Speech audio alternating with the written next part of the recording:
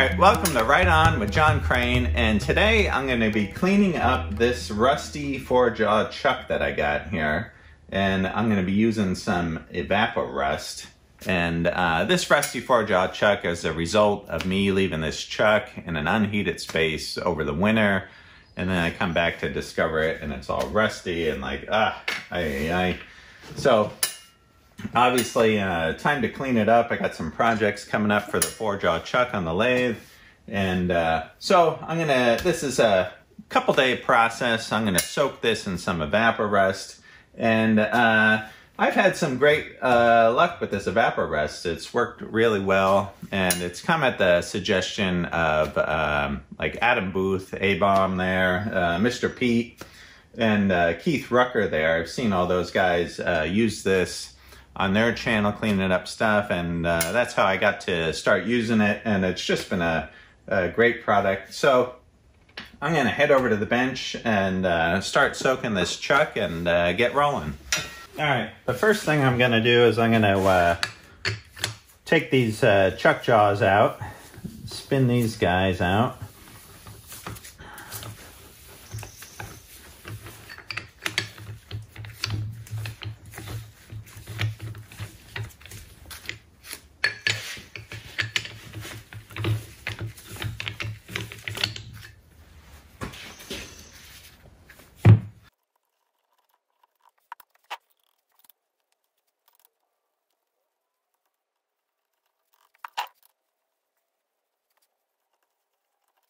All right, now I'm gonna see if I can pop these hex head bolts out here, and that will remove this backing mounting plate here. And looks like there's a little crud down in the holes here, so let's see if I can scrape some of this out so I can get that hex key to seat in there.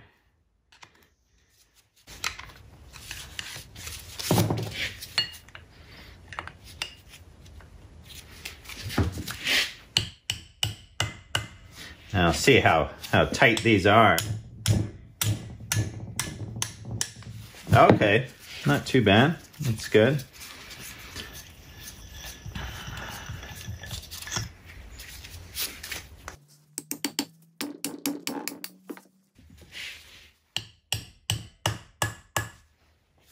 This is a nice old copper hammer here of my grandfather's.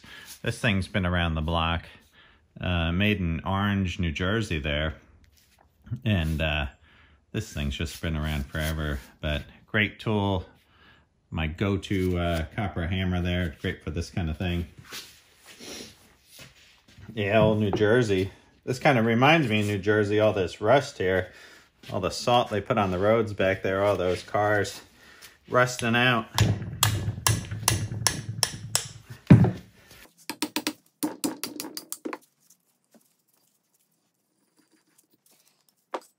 I think I might be able to put these bolts in here just a little bit so they're sticking out, and then I can give them a tap with the copper hammer there and push this backing plate off.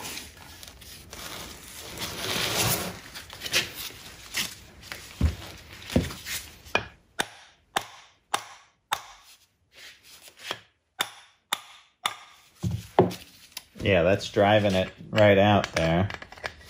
That's great. I think what I'm gonna do before I tap this all the way out is I'm gonna scribe a little witness mark on here so I can put this back in the same exact spot.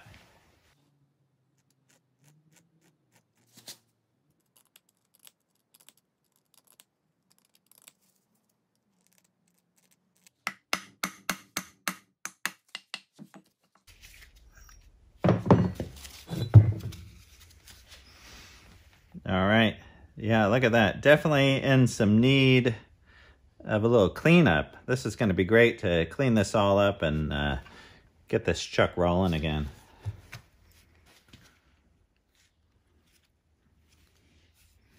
All right, before I soak the chuck in the Evaporust, I'm gonna degrease it, get all the grease off of it in this bath here of Simple Green. So I got some Simple Green and some water in here, and I might add a little bit more water in Simple Green, but I'm gonna put this chuck in here and let this soak for a little bit.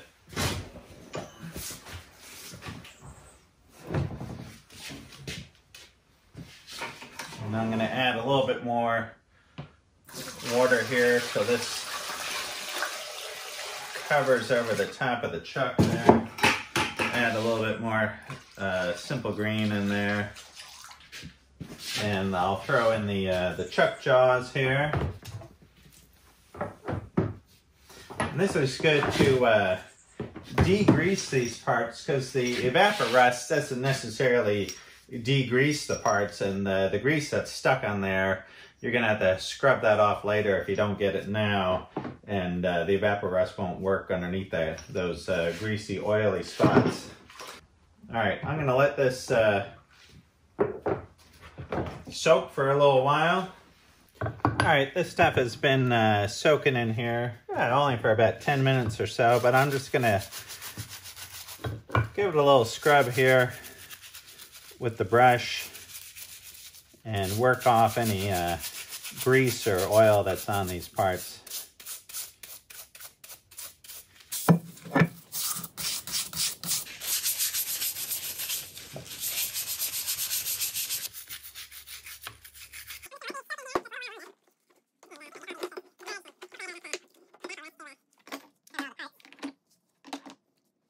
So I'm gonna let this soak for another 15 minutes or so, and then I'm gonna go out and hose these down with the hose outside.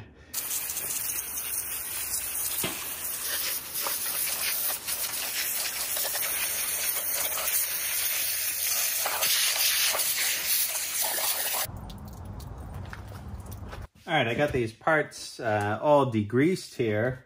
And now I'm just gonna start laying these into this tub here and trying to come up with the best, you know, fill on parts here. So I got 3.5 gallons of Evaporust. That's all I could find locally. And hopefully that's enough to cover this. If not, I got some other parts that I can throw in this, you know. Heck, I could use a, you know, 55-gallon vat of this stuff. That would be great. I feel like I got all kinds of rusty stuff out there. Here's the Evaporust here. Tools, antiques, cookware, auto, hardware. All right. Super safe rust remover. I feel like that movie, The Truman Show, with Jim Carrey, where every few minutes his wife is doing some sort of a ad for coffee or something. Evapo-Rust.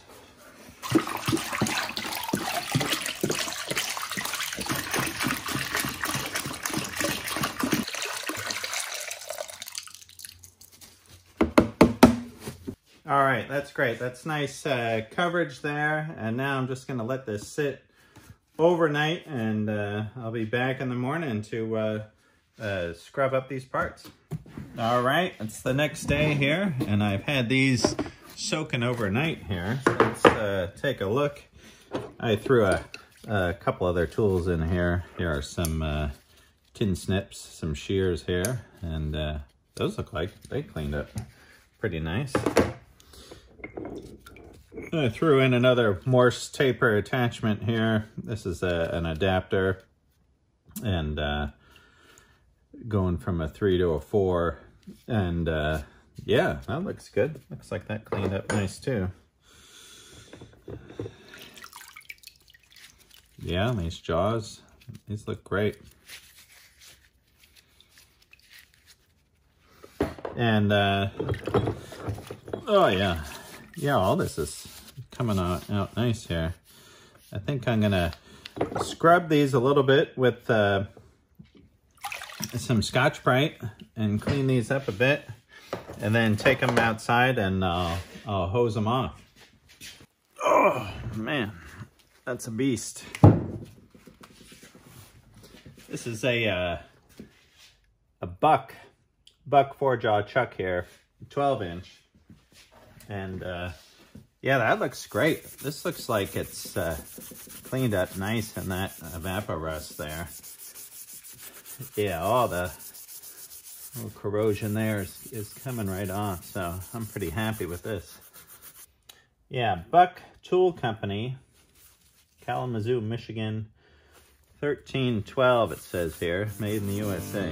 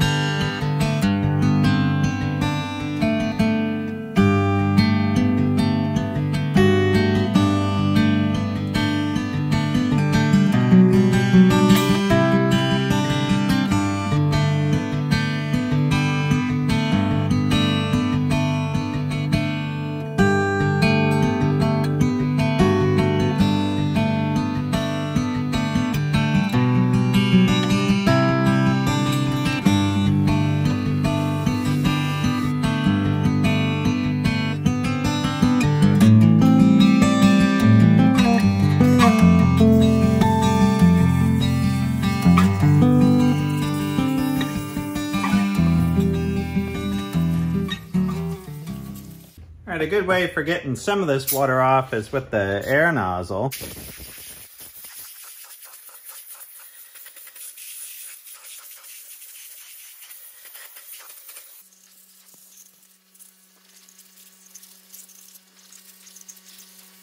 Even in that short a time right there, just blowing this off, I can see a tiny bit of flash rust going off on this. So I'm gonna hit it right now with a WD-40.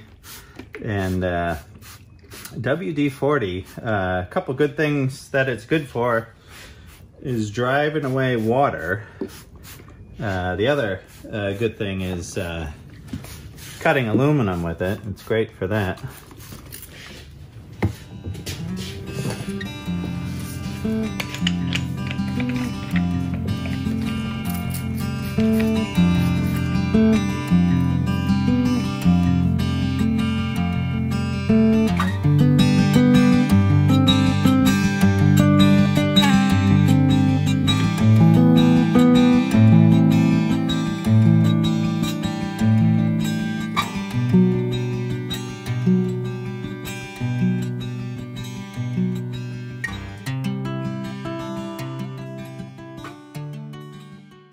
All right, I'm really happy how this is turning out. Evaporust is doing a great job, and got the WD-40 on there. And it's amazing how quickly this stuff will start to flash rust. And right, the WD-40 is good for that. WD-40, pretty sure the WD is water displacement, and it drives the water out, which is a good property of it. I think it's mostly kerosene, and but it works great for that. And then I'll coat the thing down probably with a little whey oil, and probably put a little lithium grease here on the screws. All right, now I'm gonna give all these parts a good coating of pork and bean sauce here. No, I'm gonna use this is Mobile DTE RNO. It's a good rust and oxide inhibitor, and I'm just gonna give this whole chuck here a good coating down with this oil here and try to hit every surface I can on this.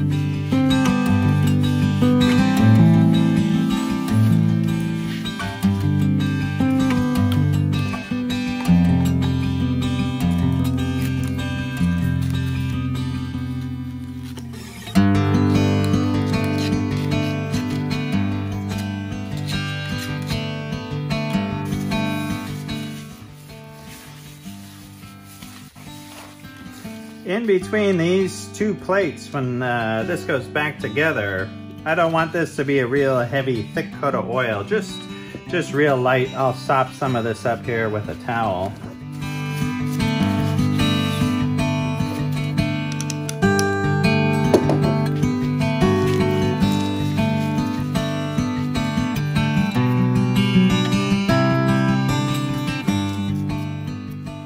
Alright, now it's time to put this back together, and I'm going to clean off some of this oil here, just so there's a light coating here. Alright, and then earlier when I was taking this apart, I put a witness mark right here at this point. So I'm going to line up these two marks here, the witness marks that I got. And this, yeah, that's a nice tight fit. And with those witness marks lined up, I'm going to tilt this up.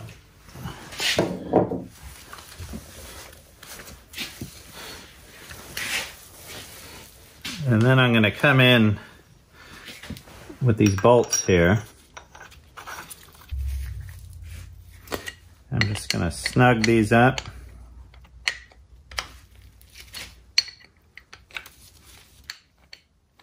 And then later when I mount this on the lathe there, I'll put an indicator on there and make sure this is all running nice and true.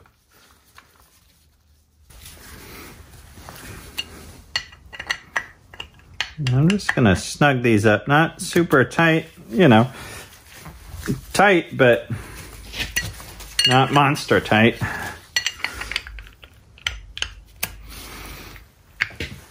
All right, now on these screws right here, I'm just gonna put a little touch of white lithium grease there on each of these screws. Not a ton, but just a little bit. I'm just gonna brush a little bit in here.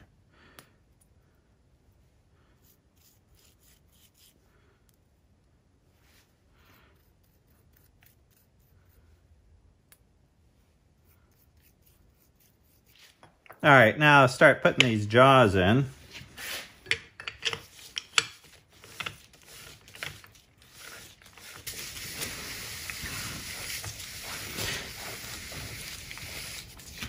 And just give these a good run in and out.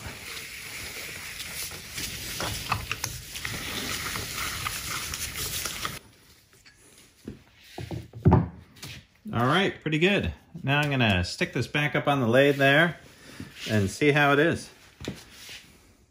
All right, I just put this chuck up on the lathe, and this thing's looking pretty snazzy now compared to the rest of the lathe, looking all shiny and sweet there. So I just put an indicator on it here, and let me bring you in on that. And looks like I'm getting about a thousandths run out here on this. So if I bring this around,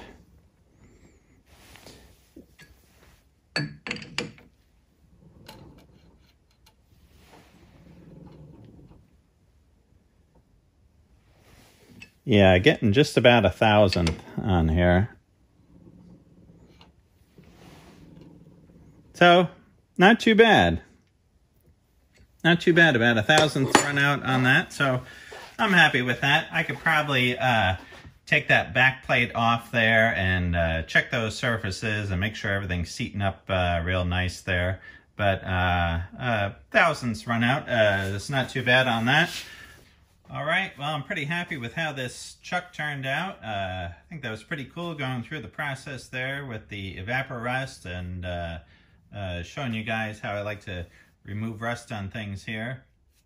And working on the old buck chuck there and bringing it back to life, getting off some of that rust and putting it back in action. So, yeah, if you like this video, maybe give it a thumbs up, leave a comment, and if you like my channel here, please subscribe. I got lots more videos coming out, lots more content, and I hope you guys are doing great, and I'll see you soon.